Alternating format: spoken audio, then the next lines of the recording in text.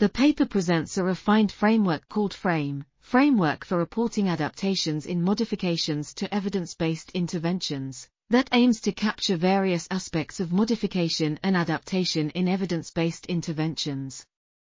The updated frame includes 8 components: when and how the modification was made, whether it was planned or unplanned, who determined the modification, what is modified, at what level of delivery the modification is made, type or nature of context or content level modifications, extent to which the modification is fidelity consistent, and reasons for the modification. The paper outlines methods for using the framework to assess modifications and their strengths and weaknesses, as well as considerations for research to validate these measurement strategies. Overall, the updated frame can be used to support research on the timing, nature, goals, and impact of modifications to evidence-based interventions.